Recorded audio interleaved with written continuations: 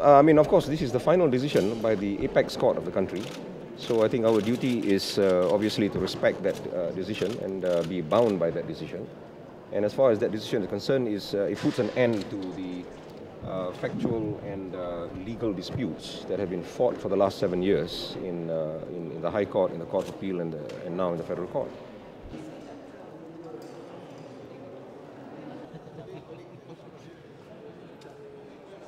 What we got from the Federal Court today was basically that the Federal Court disagreed with the entire basis or grounds of the decision of the Court of Appeal and restored fully the decision of the grounds of the decisions of the High Court.